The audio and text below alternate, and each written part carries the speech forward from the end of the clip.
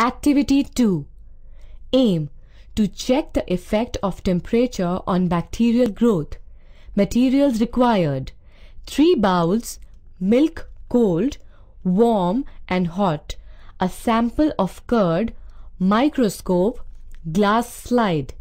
Procedure: take 3 bowls of milk at different temperatures, hot, cold and warm.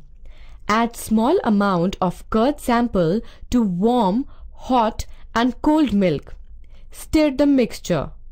Cover the bowls with lid. Observe the 3 mixtures after 5 to 7 hours. Observation: you will see that warm milk turns into curd, while hot milk does not.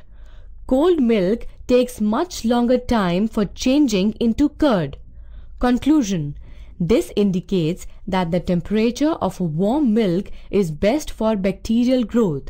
Now, put a drop of curd on a glass slide and observe it under microscope.